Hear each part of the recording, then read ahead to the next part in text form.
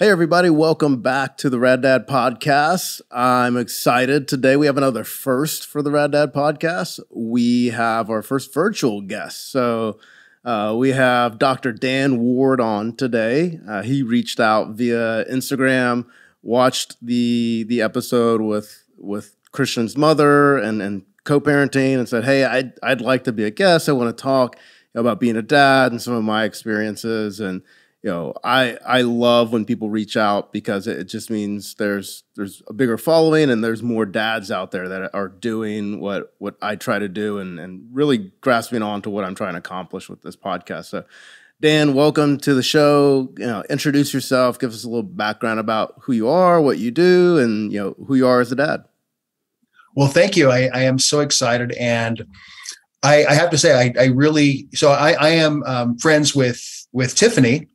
And that's how I even came into contact. And I just love what you're doing in terms of talking about dads and what it's like to be a dad, what it's like to be a professional, and how we manage our professional lives and how we manage our lives as a dad. And so I'm just really excited to be able to talk about it, to share some experiences. In terms of me, I am a facial plastic surgeon and an entrepreneur. I spend about 60% of my time doing facial plastic surgery now, and the rest doing kind of running businesses. Businesses include, of course, the business of my practice, the business of the 3 med spas that we own, an operating room, and then primarily real estate. Although there may be a couple of other business purchases coming up in 2023 that might be kind of fun to do, but not enough that I can announce anything. But just in terms of finding balance and finding happiness and finding fulfillment is what I really am looking forward to talking about with you and learning from you and your experiences.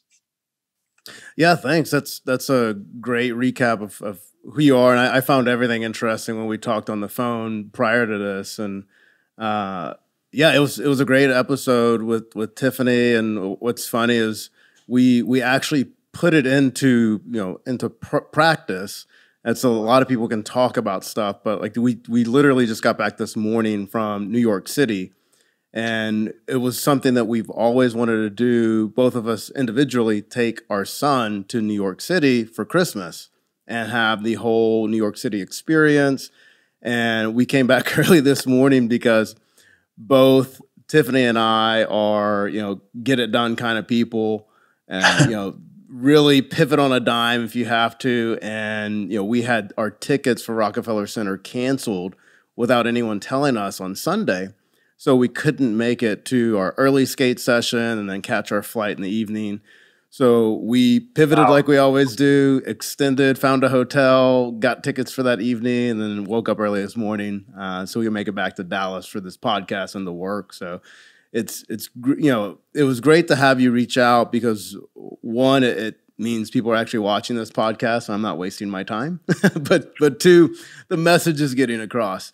And one of the things that really piqued my interest about you and your experience as a dad was you told me the story of how you met your wife, you got married, and then boom, the kids came. And you didn't really get that honeymoon phase. So tell me about how you've worked through that with your wife and your kids and what it means to you to really work through that. Well, wow. There's a lot there to answer. So we did just a little bit of so that your audience hears a little bit more. My wife and I it would be unfair to call it a whim, but in many ways it kind of was. We went to high school together. Our best friends dated in high school, and we were kind of thrown together. So we started to date. So we dated for a while, and right after high school, we were both going to be, moving away, going to school, and I won't share all the details, but we just decided to get married. And so like the summer after high school, we got married, and we've always that decision is maybe a little bit weird and a little bit extreme. I guess we kind of are a little bit weird and a little extreme because that's kind of how we've always been very sober minded and very practical. Well, let's just get it. Like, why are we waiting? Let's just do this. This is what we want for our life in terms of the big picture. Like the fun will come later, and we can get this all figured out. So that's what we did. And then shortly after, like 9 months after, our first child was born, and then 2 years later, next one, and then so on and so forth. We've got 4 kids total. And it's weird now. I'm 46 now. It's weird being in a position where we like the thing that we kind of told ourselves during all those hard years of medical school, I went to graduate school before medical school, college, everything.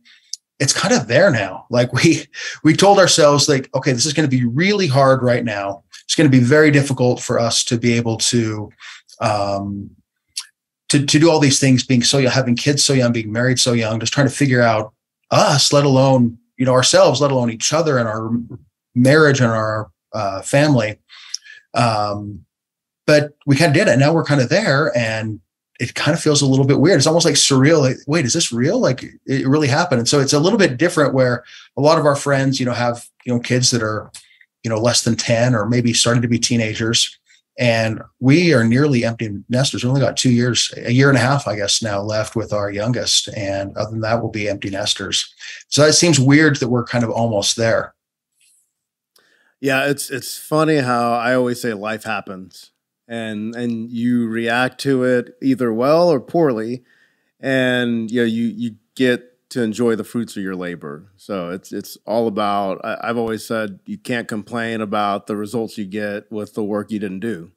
So one thing that really caught my eye with you is going through medical school. And you told me you were one of the oldest in your class, and because normally the process is you go to undergrad and then you go to med school. You're 22 years old, and then you go through, and you had to balance being a family man and providing for your family. Tell me about that experience, because that's interesting to me, because you don't hear about it a lot nowadays. Sure. I mean, it's very much that kind of sober mindedness. I think that why we got married. It's the same sort of thing. Getting through school like that, it was tough. I mean, financially, it was really tough. You can't really work in medical school, so it's tough to make ends meet. My wife her name is Janie, had always wanted to. She'd always felt very strongly that she wanted to stay home and not work when the kids were young. So she thought we always both of us really valued that opportunity for her to be able to do that. Now, that having said that, that doesn't mean she didn't do things to make ends meet. She did. She was like on this a housing leadership committee, so that helped us. I think we got half rent during that time because of the work she did to organize activities and stuff like that. She did all sorts of little things, but the family was always first, and I'm really grateful for the sacrifices that she made to do that. And that allowed me to really focus on being the best that I could be. Medical school is tough. It's long, and it requires a lot of hours. And the cool thing about it for me was I think that having the family like I did, it probably helped me focus a little bit better and really realize this, like what I'm learning matters. Like this matters both for me, for my future patients, of course, most importantly, but also for the livelihood of my family. And, what sort of husband and father do I want to be? Who do I want? What sort of doctor do I want to be? What sort of doctor do I want my wife to be married to? Or what sort of daughter do I want my kids to have as their dad? And it kind of really, I think, helped me take my studies maybe a little bit more seriously than what I would have otherwise. So I think it really helped me with focus, even though there were a lot of distractions in terms of trying to make ends meet and scrape and scrimp by. Sure. And the last guest I had on, Jorge, he talked about his wife staying at home as well. And he put it in great terms of how much of an honor it was to him as a father. And he's like, my wife trusted me so much as a husband and a father that she allowed me to be the sole breadwinner. And he's like, that's a lot of pressure. He's like, but she trusted me so much that I could do it. That is really powerful. And, I think that there's, different things for different people, and it's obviously a decision, and things have changed. Our society has shifted from this, role of man being like, this is what will happen, which is totally inappropriate and totally not right in my opinion. I'm sure most people's opinion. And maybe the pendulum has swung. And I know that many times during that period, my wife felt a little bit like maybe she knew, I hope she knew that I always valued her and what she was doing. But there were many instances where I think she felt that other people maybe didn't value, like, oh, you're just a stay-at-home mom. You don't really do anything all day, which is, I think it's a lot of work, obviously. Anybody who's done it knows that's tough. I mean, leave me home for like a half day and I'm like going crazy. I can barely make it function. It requires a lot of discipline, a lot of hard work, and a skill set that is so wide, from, anything from like bookkeeping to finance to all the other things that come to running a house. And in fact, one thing that I think is interesting, now that we've got our business, we've got just a little over 60 employees. One of the groups of people that we love, when we get an application from a stay-at-home mom that's now coming back to work, we love it, because we know this person has got the opportunity to balance things. She can juggle things, figure things out. And so we really I know that our hiring team looks very carefully at the stay-at-home moms that are applying for jobs, because they are so good at balancing things. I I think that's wonderful, because they're often overlooked. And like you said, they're fantastic multitaskers, and they know how to handle definitely the ups and downs of a day having children at home. And on top of that, they're eager to get back into the workforce. They're taking that step of, I'm going to leave home on what I've done for 4 or 5 years and go back into the workforce and enjoy that and try to find myself again.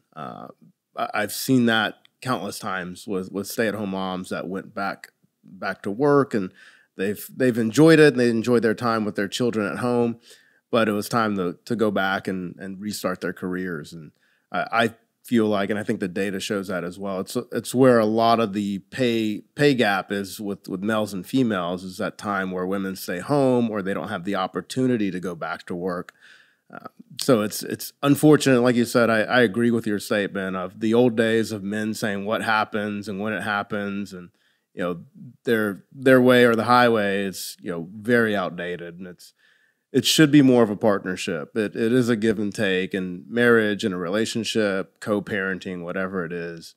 And I think it's great that your whole idea is centralized around your family. Like, what kind of husband am I going to be to my wife? What kind of father am I going to be to my children? And Yeah. how does that transfer into where you're at right now with your children being in college and being a year and a half away from being empty nesters?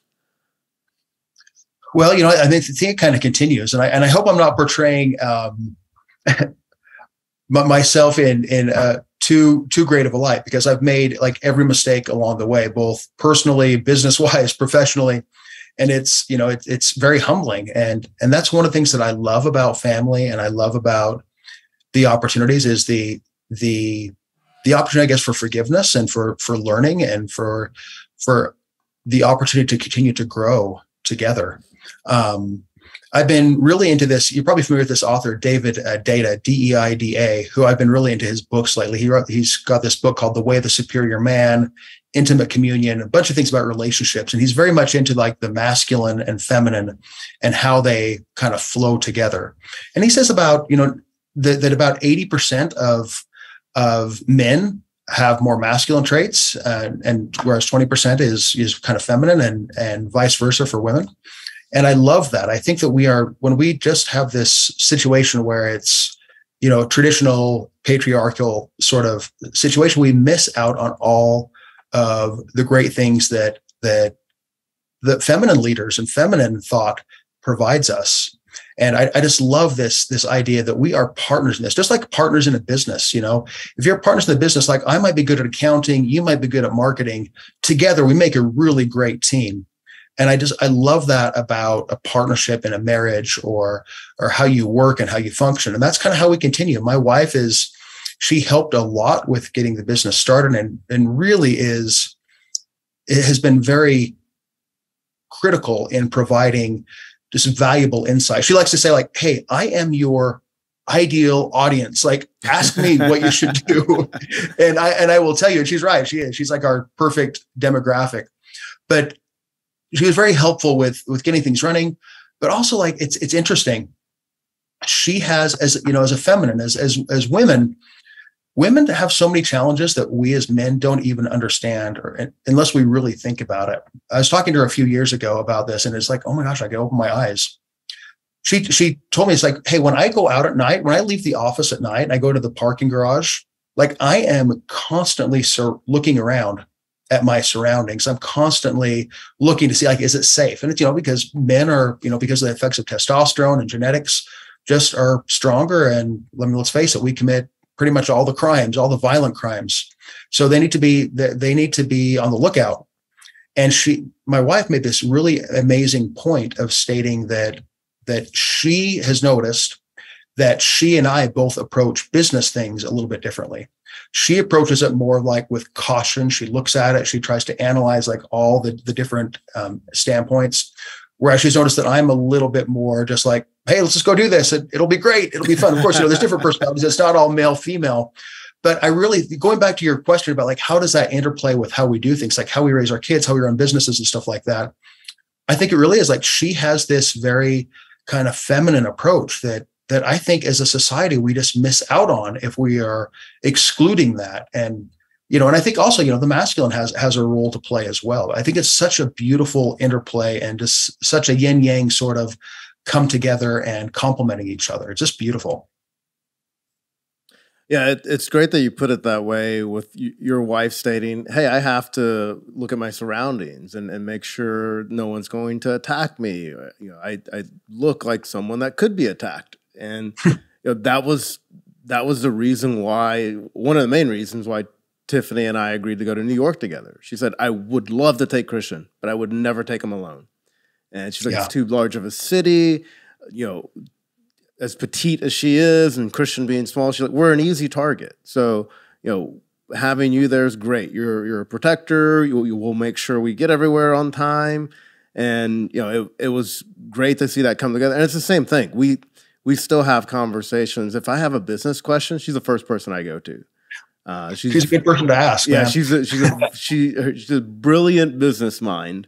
And it's like, she always says something I didn't think about. I'm like, oh, I didn't think about that. And to put it in your terms, she said the same thing several times. It's because you just do, and then you figure everything out. She's like, I like to look at all the different pieces and then try to plan an attack. It's so beautiful. It's so beautiful just hearing different standpoints. And I think too often we focus on our differences and we miss out on the similarities. But when there are differences, we might, I know for me, my natural inclination is to complain about it. Or like, why don't you do it this way? Or, you know, I don't know, if we're having a disagreement or something. And really over the last like 6 to 12 months, I've really tried to change my focus to just really being one of appreciation, like appreciating that she does things differently or she handles this differently, and then trying to learn from how she does it so that it helps kind of enrich my life and helps me be better. It's really powerful. No, yeah, that's great. I actually learned this from a really good friend of mine on his relationship with his wife. And I apply this to how I co-parent with Tiffany and our relationship. And then even now how I parent a little bit more with Christian. When she's complaining to me about something at work, I now ask the question, is this a listen situation or is it a help solve situation? And a majority of the time is, I just need you to listen. I need to complain to somebody. And I've even taken that further with Christian. I'm like, hey, what are you complaining about? Is this an issue that we need to solve, or do you just need to complain?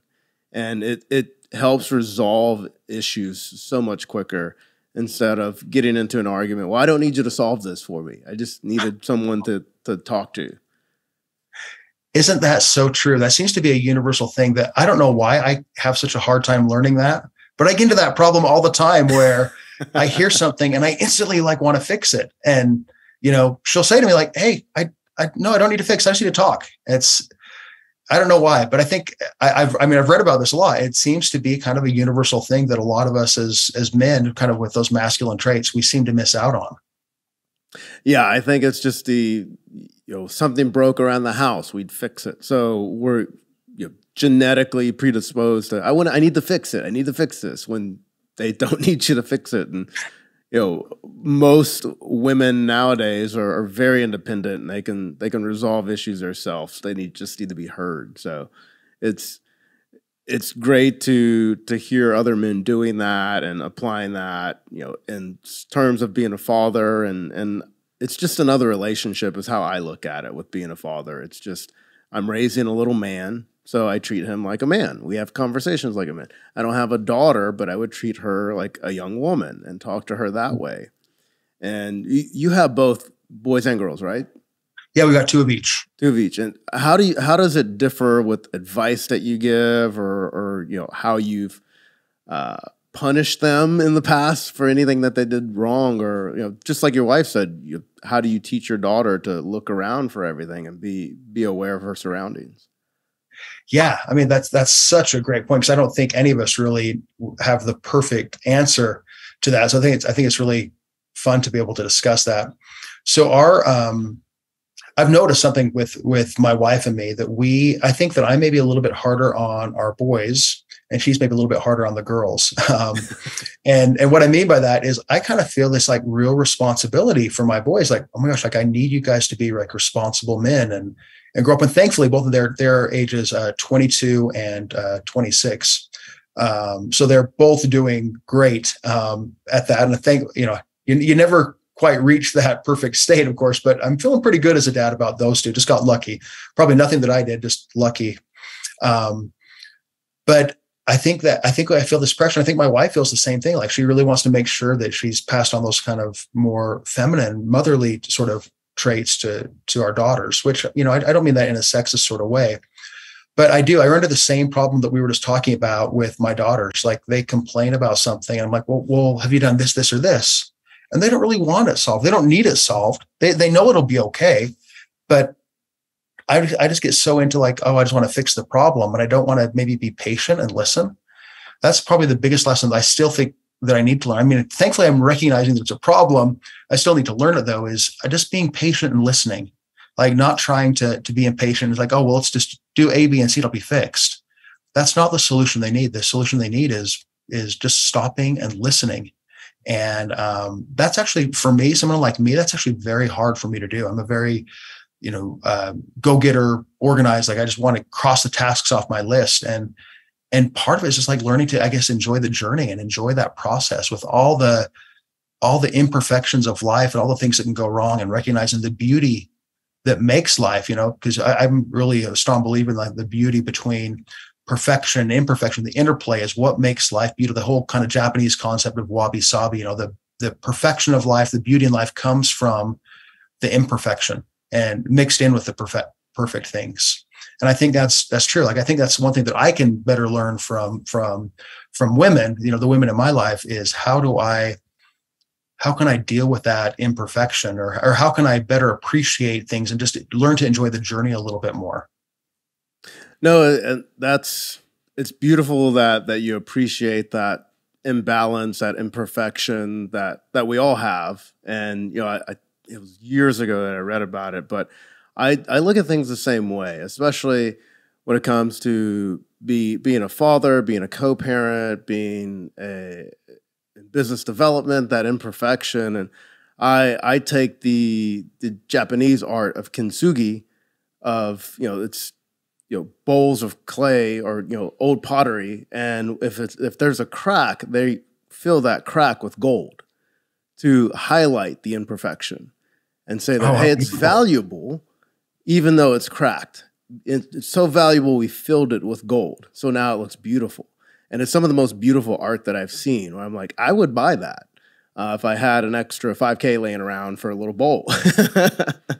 So that's great. And what's even better to hear that from you is that you're a facial plastic surgeon. So a lot of people have the mindset of, oh, you're looking for imperfections so you can fix them.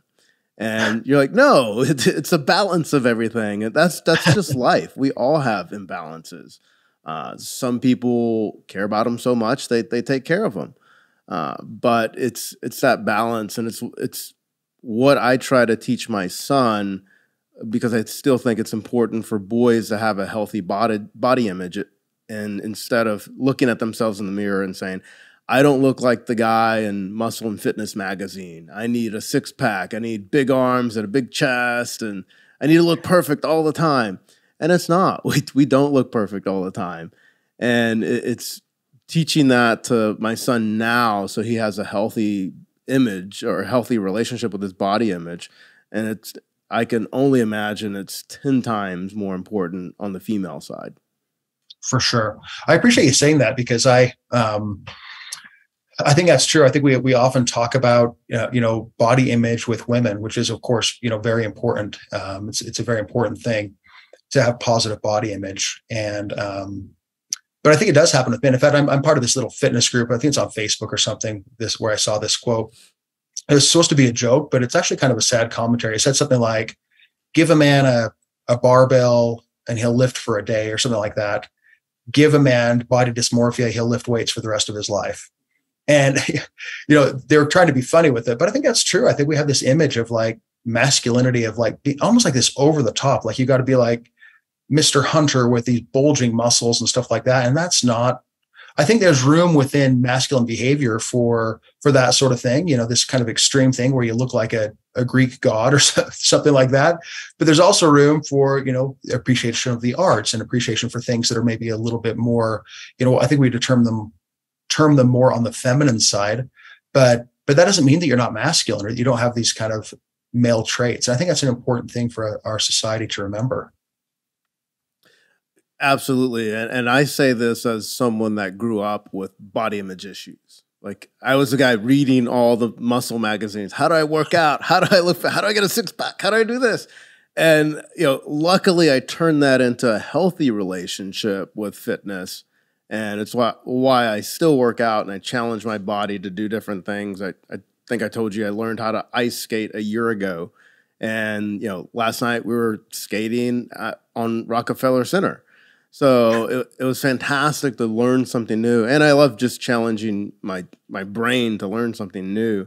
And it's, with that balance of health and fitness, it's tough sometimes. And like you said, give them a barbell, they'll work out for a day, give them body dysmorphia, they'll work out for the rest of their lives. And it's trying to find that good balance of that is difficult. I've met some people that work out every single day. I don't get it. I've got too much stuff to do to work out every single day. And like I said before, life happens. So for me, I think we talked about this on the phone before. I work to live. I don't live to work. It's, I want to enjoy taking my son to New York, going to the beach, and having the finances to do that. I have to work and not just in this dead-end job, working. How do you balance that? Owning, multiple businesses, looking at real estate, and then even looking at 2023 and maybe some potential investments? I think it's tough. I mean, I think one of the biggest things is making sure that you stay disciplined with those things that are the most important to you. So I think it was Simon Sinek used this analogy the first time I heard it. I don't know if he came up with it or what, but he said, like if your goal is to work out for 30 minutes a day, each day of the week, that's 3.5 hours per week that you're working out. If you decide to put all 3.5 hours in on Saturday morning, you're going to get less of a result than if you just do 30 minutes 7 days a week. So that sort of thing I think is important, where we do those small things every day. And that's what I think is one, I personally feel that's a very powerful part of masculinity, is like little small steps of discipline to help be better. So that's something that I try to instill in my sons. Now, unfortunately, I've kind of learned that. I'm maybe a late bloomer. I've learned that a little later than what I would have wanted to. So I don't know from a young age that I taught my kids that. But I think that helps you find balance. And, for me, when I find balance, I need to get myself in the right state of frame every day. I'm a big fan of Tony Robbins and trying to follow, some of the things that he does with some of the priming things in the morning, doing some meditation, doing a little bit of prayer, doing some gratitude exercises, helps me get my emotions in a state where I can be more successful. I can help my, my kids or my business team, or I can help the leaders on the team be better at their job. And I think, as a dad, it stops being about you and it starts being about your children. And in some ways, I mean, although employees aren't your children, you kind of feel the same sort of thing. Like your job is to really help them be the best that they can be. And how do we set them up for success? Not set you up for success. How do you set others up for success? And that is very much a fatherly sort of thing, I think, is how do we do that? And for me, it's all about a routine. And actually I do this little 5-minute journal thing every night. And it asks what I learned. So I did it Sunday night. That's what I learned the previous week. And the thing that I wrote was the importance of plan. A good day comes from a good morning, and a good morning comes from a good night. And so just getting that in step and in sync, making sure that I do that. So number one, I can be there for my kids, but then also by example, kind of show that to them. No, that's great. And I try to instill that with Christian all the time. And, Tiffany's the same way. We talk about just getting the reps in. Like, you have to practice. You have to practice. If you don't practice, you're not going to get the results you want. So, that's how I learned how to skate. I took 3 private lessons a week. I'm lucky my schedule allows me to do that to where I can be on the ice at 4 p.m. and skate before all the kids get there. Well, how cool is that, though, that you've created that? Like, I think for so many of us none of us as dads or whatever, or as husbands, like none of us goes down the path of like, oh my gosh, like, yeah, you know what? I want to be like a C- sort of dad. I want to be, I think it's that, like the fact that you arrange that with your busy schedule, like you created that. How cool is that? And what a cool lesson for Christian to see, like his dad wanted to do something. He created time in his schedule to do it. I think that is so powerful and so cool. It's a small example, but amazing. No, and I would agree with you. And gosh, it was several months ago when Christian was complaining about something in hockey, and Tiffany looked at him and said, how many dads would learn how to ice skate and learn how to play hockey? You have a great dad. And she's like, look at all the other dads. They're on the sidelines. They're watching. Your dad's coaching, and now he plays on 2 teams. And I was like, I have an obsessive personality, so I can't help it. But to your point, we shouldn't want to be mediocre dads. That's the point of this podcast, is if you had a mediocre dad, that doesn't mean you have to be one. If you didn't have a dad at all, that doesn't mean you have to be an absentee father. Learn from their mistakes and do the opposite. I'm like you. I've made a million mistakes in my life and failed more than I've succeeded. And I've told Christian that tons of times, that, hey, I'm successful because I failed so much, but I learned from those mistakes. Please learn from my mistakes so you don't have to make the same mistakes, and you can be on a quicker path to success. Yes, absolutely. I love that. Yeah, I mean, I think that that's one of the things that we can provide as fathers to our children is opportunities for failure. You may have heard this. The founder of Spanx, the clothing line. I have heard her say that a few times. She's an amazing entrepreneur, an amazing person. But she said one of the things that allowed her to persist in creating this company when nobody wanted to listen to it, nobody wanted to hear her, nobody wanted to see her, was her dad, I guess, once a week would, like, I don't know if it was like Sunday dinner or something, but he would talk to her and her brother, and he would say, what did you fail at this week? Which is kind of an interesting way to word it. But she said what that provided was, number one, that it was okay to fail. Like, and in fact, it's kind of expected for you to fail. And number two, if you're not failing, it means you're not trying hard enough. You're not working to exceed and do that. And, whether it's sports, whether it is, just like little activities, whether it's helping with chores around the yard, whether it's challenging our children, I think sometimes we lose that. And I actually went through a period of time where I had a hard time with sports for my kids, because I hate to be judgmental of anyone, but I kind of found myself judging some of the other parents, because it's almost like they were trying to live their life through their kids and not maybe realizing, like, your child's probably not going to be this sports prodigy that's, the next LeBron James. Like, just enjoy the fact that they missed the shot. Just enjoy the fact that they didn't run as fast as they could to first base, or they struck out or whatever. Like, that is the real thing that you're trying to learn in sports, for example, is how do you fail and how do you just keep going anyway? I just think it's so powerful. No, that's great. And if if you love the Spanx story, you'll love the book that her husband wrote called "Living with the Seal." And he was, successful entrepreneur. He was an MTV VJ, and then started a charter jet company, sold it, made millions of dollars. Met, I believe Sarah is her name, that started Spanx. Met Sarah, and then they got married and they had kids and they're doing great and they're balancing their lives of both being successful business people. And then he goes off and decides to hire a Navy SEAL to live with him for 30 days because he feels like he has no discipline. And he's like, I want to get in shape. I want to do this. And just the stuff that he learned from that SEAL living with him it was phenomenal. And to hear the story on how Sarah balanced it and the family balanced it, and the SEAL would come with them to their winter home and hang out with them, and he would work out. And like to hear how they just worked as a unit to, to basically say, yeah, Dad's gone crazy and he hired the Navy SEAL to live with us.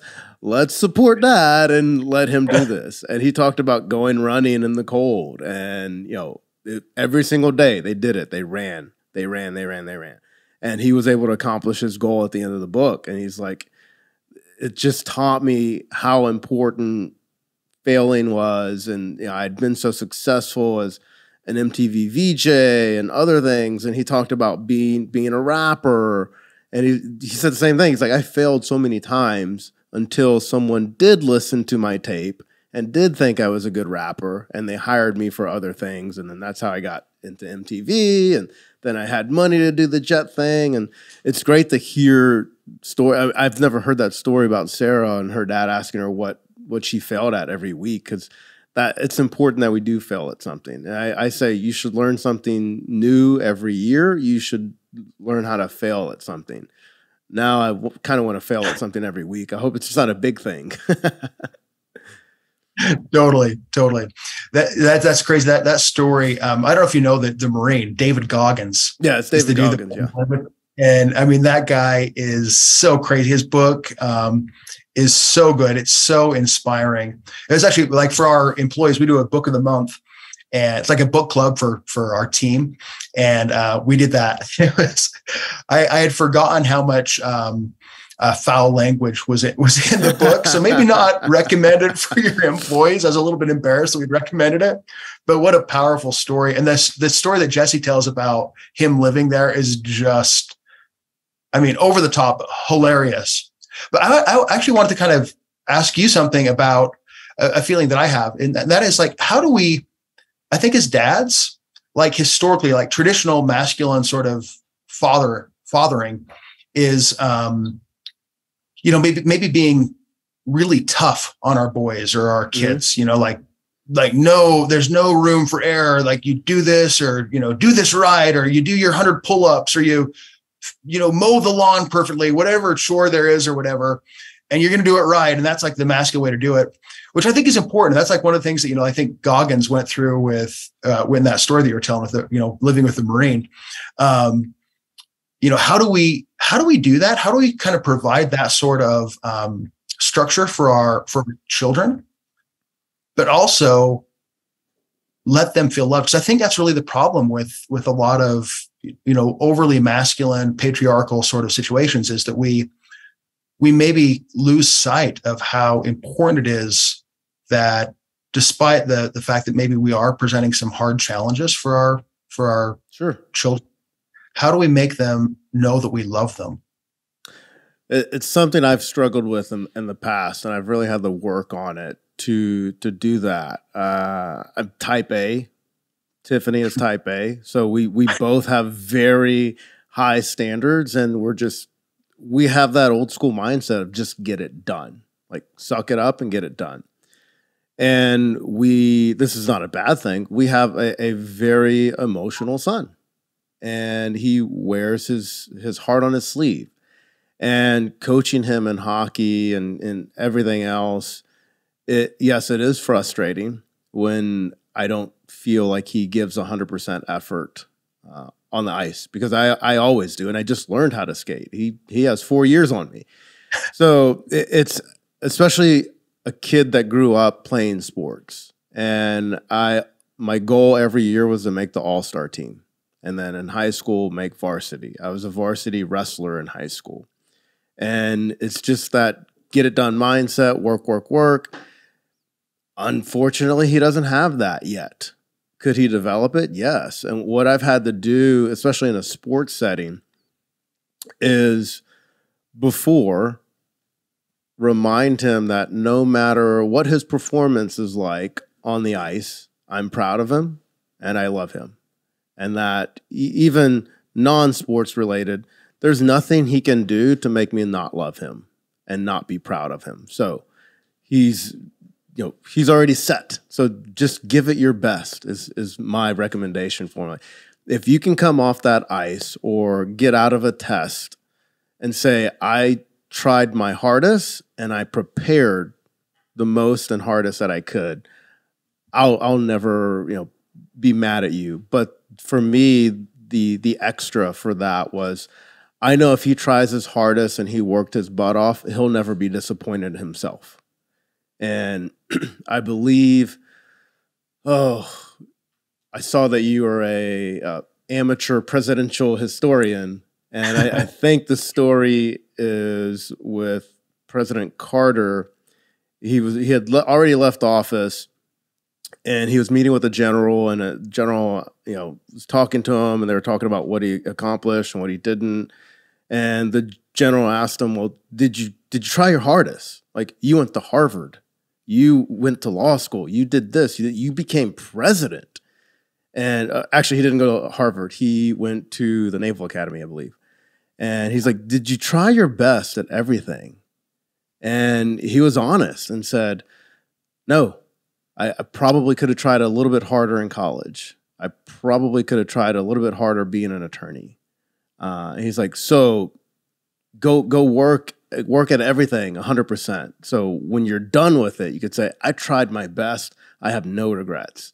And that's what I try to instill to Christian. And that's what I would hope more men do as well. Like, hey, I'm already proud of you. Just go out there and try your best. And if you can say you tried your best because you're the only one that can gauge that, then you shouldn't be disappointed in any result.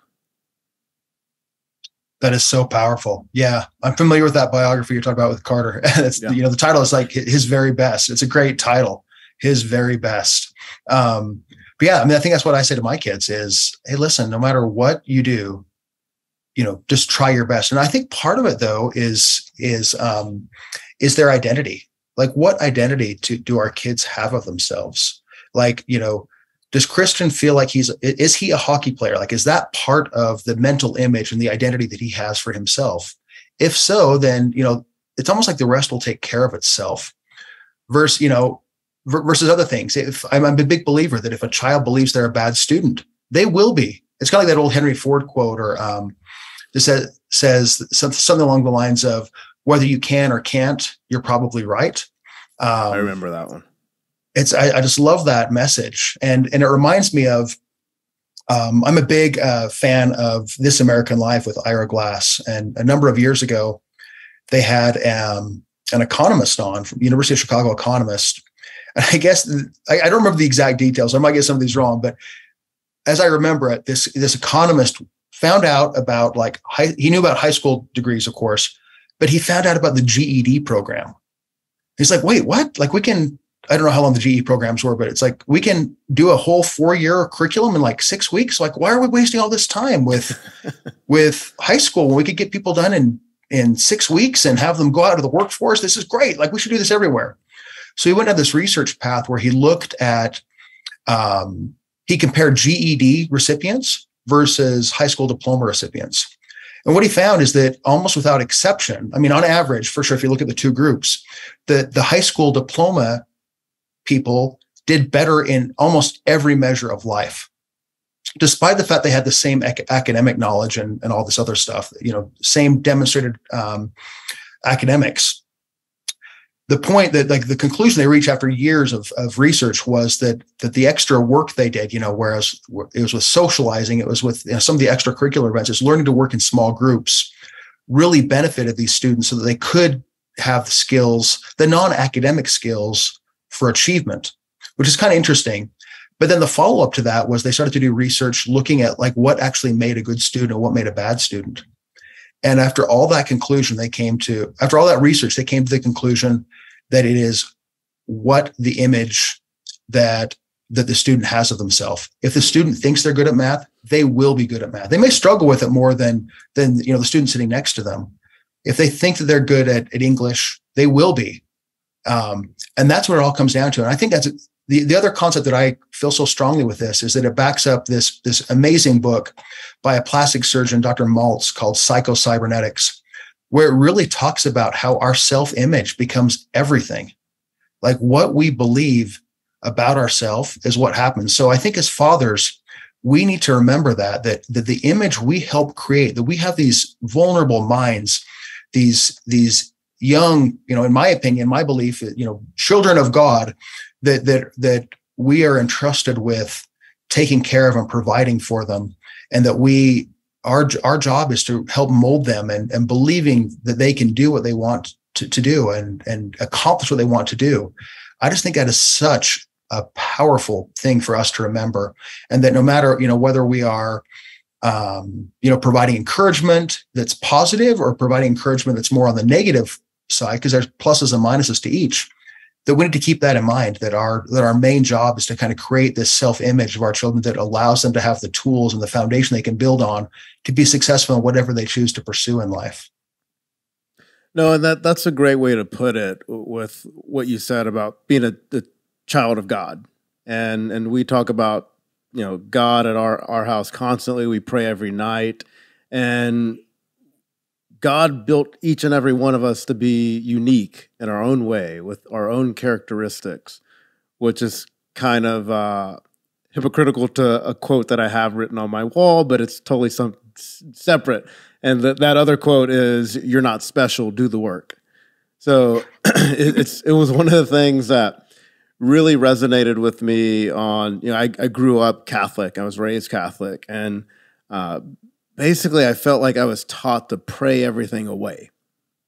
And the reason I made a switch to just non-denominational was I started to hear pastors and leaders of church talk about work and how important working toward a goal was. So yes, prayer is important, but it's just words if you don't put the work behind it to get there. Like God's not going to make it pop out of nowhere and happen. In that case, everybody would win the lottery that prayed for the lottery, and everyone would be good looking. So, it's great to teach Christian that, hey, if you don't want to play hockey, you don't have to. If you don't feel like that's part of what you want to do, and fortunately for me, he likes it. But like you said, if that's not his characteristic, and we all have our own little quirks, and one of the it won't be such a secret now that I'm saying it on the podcast, but one of my favorite things about Christmas is I absolutely love the Nutcracker Ballet. Like to me, to see the athleticism and the finesse happening on stage, and then the story that's being told, it's phenomenal to me.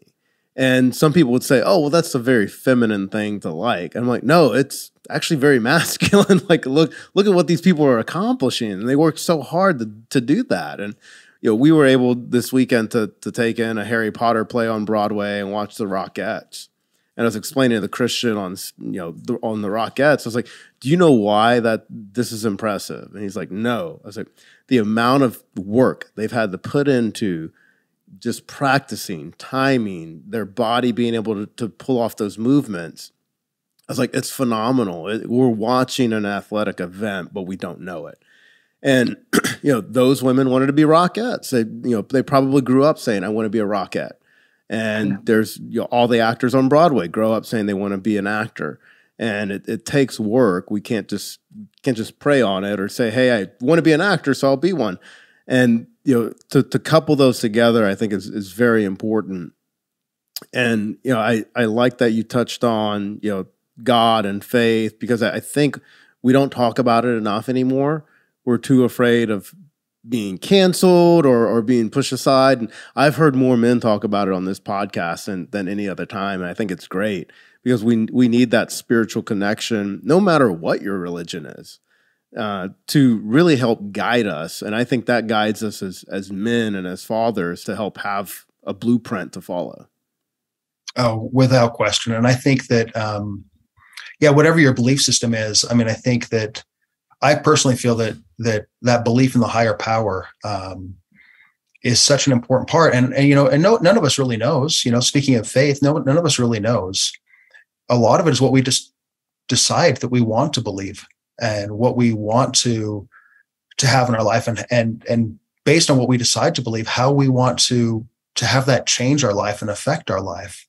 I think that's such a powerful part. And I agree with you. I think that it's kind of scary to talk about religion because people might feel that you're trying to push your religion onto them, which I hope I never feel like that with people. But just, it's almost like I just want to share something that gives me strength and gives me hope and gives me comfort in times when I need it. So it's not to try to, talk people into my religion or my way of thinking, but just to share the comfort that I get from it. So I hope that's how it comes across. I hope that's how it comes across to my kids.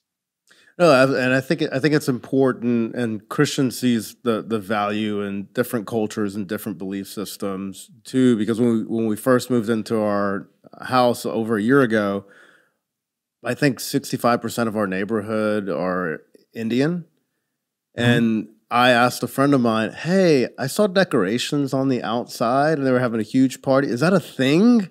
They're like, "Yes, it's a thing in the Hindu religion. Here's what's going to happen." And I asked, what is the proper gift to give them as their neighbor? She's like, oh, give them sweets, like buy them a cake and give them a cake or cookies. That's totally on board. So I did that. Literally the next day, they came to my door and reciprocated. And they're like, hey, we bought some sweets for your son. And, here's a bottle of wine. We don't know what you drink, but here you go. I just thought, this is how you build community. Like, even though we have totally separate, belief systems, we're just being nice. We're being people. Cordial to people. We're saying, hey, I respect whatever your religion is, but at the end of the day, you're my neighbor.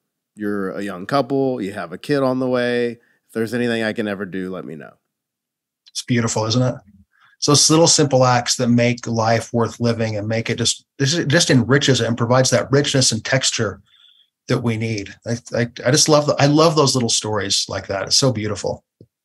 Yeah, and I'm lucky. I live in a great neighborhood where stuff like that happens. And it was, I don't know what their belief system is with Halloween, but I know a lot of people don't celebrate it. And it was great to see everybody just getting into the community and getting into the Halloween spirit, if that is a thing, and doing that.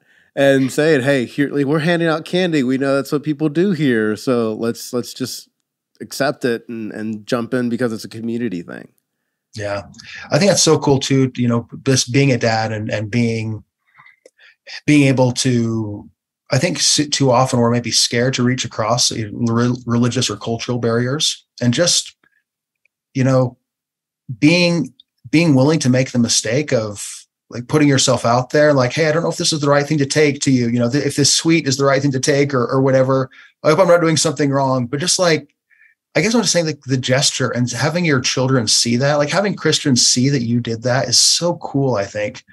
And I think you're right. You said it's how you build a community. It's so true. And I think it's so important. And I think that's something that's I really wonder what's going to happen with our society with so much things being online where we're not interacting with each other. In fact, I kind of wonder with some of the, as you mentioned, I am a little bit of a presidential historian, like extremism and polarity in politics has been around since before Washington's time. So it's not new. Absolutely. But we seem to have like an extra extreme thing where, like if you like one side, you're evil. If you like the other side, you're extra evil.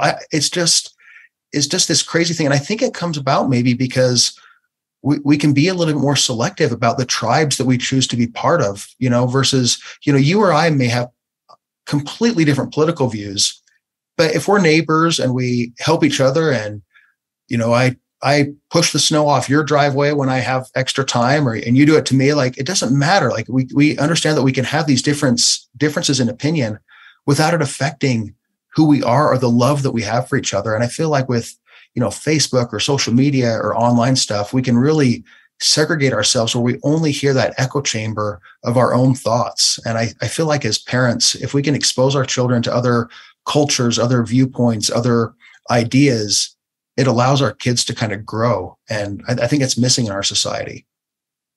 Yeah, I would agree with you on that 100%. And the good thing is I see the opposite in Christian's school. He goes to a STEM school. So one, he has a different choice of science, technology, engineering, and math, which I love.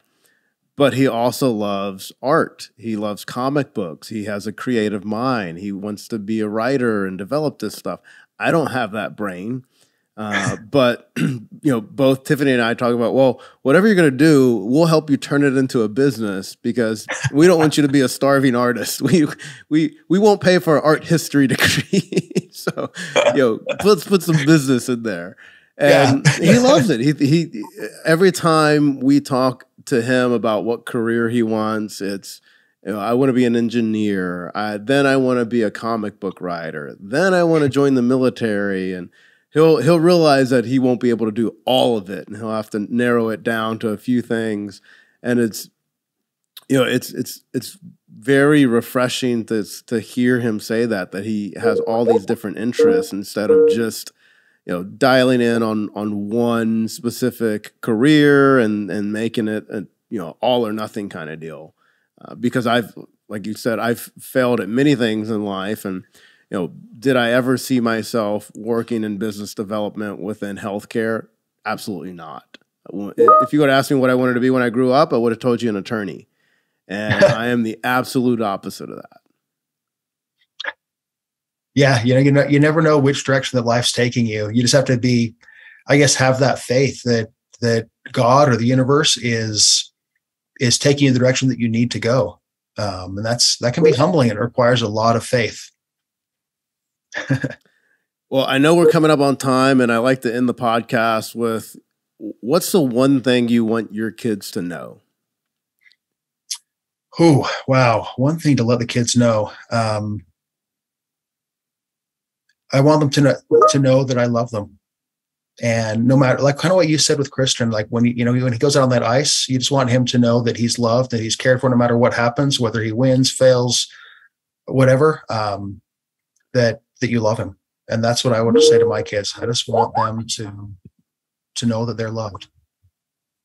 That's beautiful. And it's refreshing to hear more fathers say that I just want them to know that I'm loved. And no matter what they do, what they accomplish, you're loved, and you can't really fail in my eyes. But Dan, thank you again for joining today. I appreciate it. Like I said on the phone, I have to make it out to Salt Lake because I've never skied or snowboarded before. So we'll have to do that, and you'll have to teach me a little bit about how to do it.